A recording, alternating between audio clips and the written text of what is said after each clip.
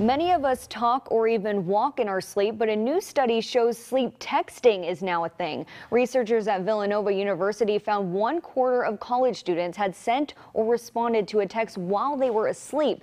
3/4 of those students said they did not remember using their phone. Females were much more likely to sleep text than males. I wonder if I've done it. Seniors who want to boost their memory may want to pick up a pencil and sketch pad. A new Canadian study found drawing helped people retain new information better than writing notes or visual exercises. Researchers say this is likely because drawing incorporates the visual, spatial, and verbal aspects of encoding information. Pizza. From thin crust to deep dish, there's a version out there for everyone. And if you feel like you could eat a whole pie, you aren't alone. In today's Health Minute, Jeremy Roth explains what makes this food so addicting. Few foods out there rival the beloved pizza pie. From the cobbled roads of old Italy to the taxi-jammed streets of New York, people all over the world love to indulge in a slice or two.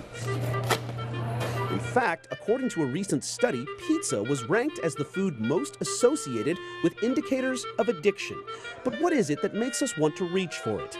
According to experts, there are a few reasons. First, it's the mixture of ingredients, the fermented bread topped with fermented mozzarella and tangy, salty tomato sauce that all complement each other.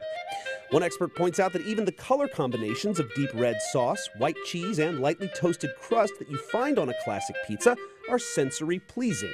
Then there's the smell. One scientist says the scent of warm pizza can trigger addiction because, quote, there's nothing offensive about it. Finally, if you want to get to the real nitty-gritty of it, it all comes down to the basics. Highly processed foods like pizza have added fats, carbohydrates, and salt, which are linked to behavioral indicators of addiction. And the combinations of them, like in pizza, elevate our reward response in our brain. But whatever the reason, all I know is I could really go for some pizza right now. For today's Health Minute, I'm Jeremy Roth. I think I could go for some pizza right now. I've been into the cauliflower crust lately.